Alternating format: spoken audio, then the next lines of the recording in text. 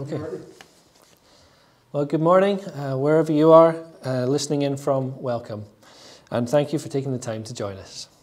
It's my pleasure today to be providing an update on the Perth Kinross Regional Archaeological Research Framework project as it reaches the end of its second year in the making. And as the title suggests, it's starting to take form. For those who may be unfamiliar, PCARF is a 3-year project that we began in August 2018 with the primary aim of creating a regional framework that is relevant and functional, helping to make the historic environment a value-adding resource that enriches people's lives, strengthens communities through sense of place, identity and education.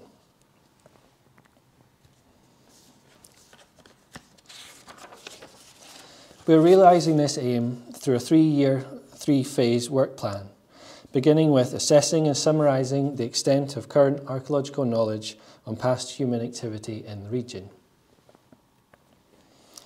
Through specialist contribution, review and targeted discussion with stakeholders, we then aim to identify gaps in this knowledge base and establish a series of research questions and priorities to address them.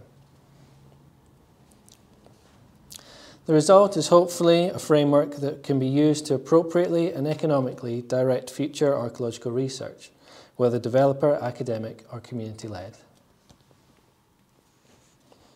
It's a project which we hope will provide practical outcomes and assistance for a wide range of stakeholders, such as historic environment managers, curators, heritage interpreters, anyone considering or undertaking archaeology and archaeological research in the region, and not forgetting the county's residents and visitors too. In both process and product, we hope that the framework project will help to raise awareness of the historic environment and encourage public engagement with it. Now, it's important to remember that PCARF is not happening in isolation. It's designed to complement the Scottish Archaeological Research Framework, SCARF, managed by the Society of Antiquaries of Scotland.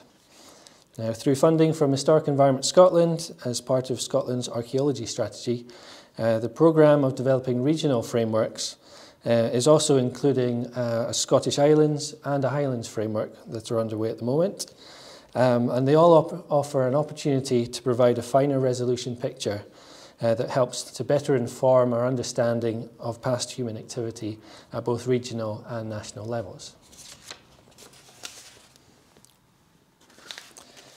Now, I'd like to kick off with a rapid reminder of Project Year 1 before updating you on what's been happening over the past second year of PCARF.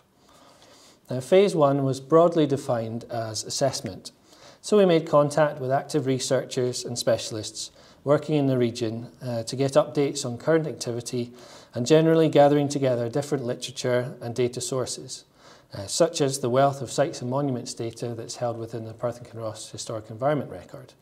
We've then been reviewing that and assessing the state of our current knowledge based on those resources. One of the first recommendations of the steering group was to appoint a lead contributor for each of the 8 major chronological periods, spanning known human activity in Perth Kinross from Mesolithic through to modern. Now, the main role of these specialists was to provide a brief period summary, identify knowledge gaps and provide or at least propose future research priorities, which could form a skeletal structure to the framework chapters. Now, some of you may remember that at the end of Year 1, around late August time, we had each of the lead period specialists pitching their contributions as discussion-provoking talks to over 90 peers and local community representatives at the Priorities in Progress conference. Now, there are lots of really useful suggestions and ideas were inputted through the day in workshops and wider discussions. And we've been reviewing that material this year and integrating it into the framework chapter drafts. It's all been great stuff that's helping to build a strong and effective framework by as many voices as possible and for as wide an audience as possible. Now, if you've missed the conference, then the recordings of the presentations are available to view on YouTube, and you can find a link to the playlist on the project webpage.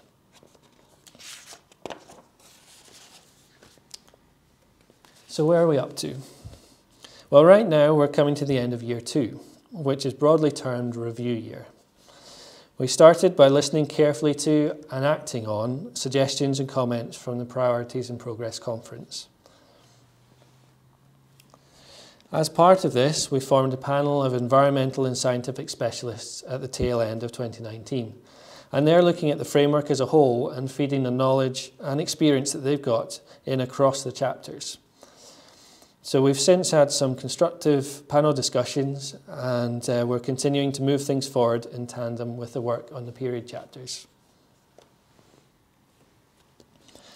Now, phase 2 is also about bringing more voices, perspectives and experiences into play.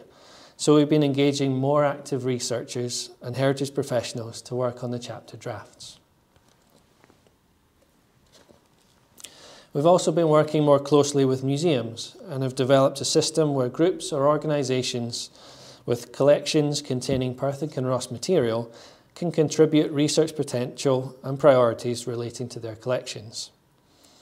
Now, I'm still reaching out on this one, so if you're connected to a heritage group or museum with Perth and Kinross material in the collection, or you know of any other groups, especially the small independents, then please get in touch, and I can follow up those leads.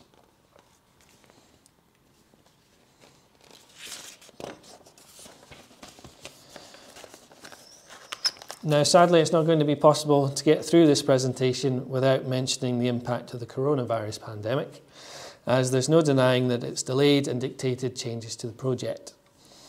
Now, the biggest impact has been a 4-month project mothball, and that was because I went on furlough leave to look after my 3-year-old son when the nurseries closed for lockdown.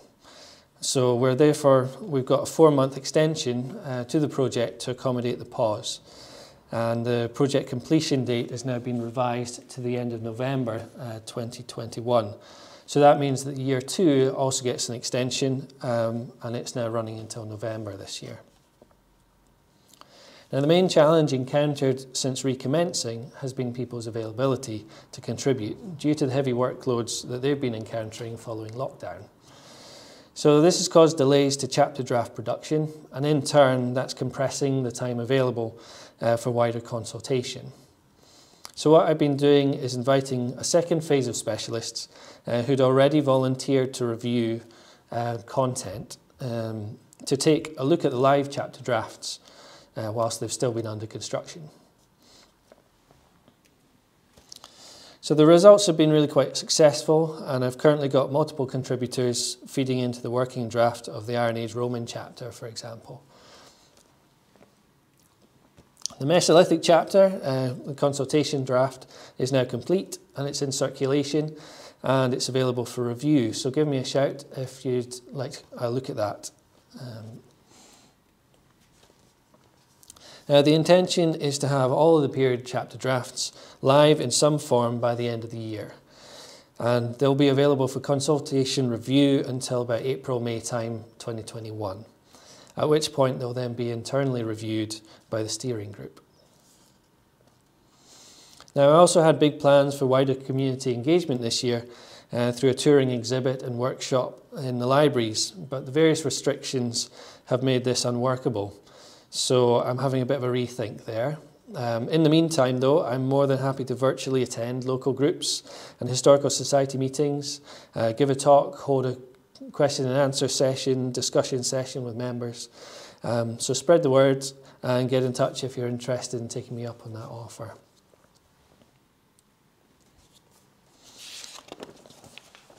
Finally, a quick word about what's going to happen next. That's phase 3. It's about formalising the contributions received into practical and relevant outputs for different stakeholding and user groups, with the completed framework scheduled to be launched around the end of November 2021. Now, production year is going to be a bit compressed due to the pandemic delays, so it'll be more like a production 5 months, finalising the drafts and supporting figures into web-ready outputs and useful resources. Now, there's still plenty of time left if you'd like to get involved in the project, and there's still plenty of ways in which you can do it. We very much want your views and ideas on the drafts, as well as contributions from other research that's ongoing or might not be represented yet. So please get in touch if you're interested in being part of the process. The easiest way to get in touch is via the website, where you can find links to the conference videos, the contributions form is there, and you'll also find my email address to express your interest in reviewing the chapter drafts. So get in touch, get involved, and get excited for the launch of the framework at the end of next year. Thanks for your time.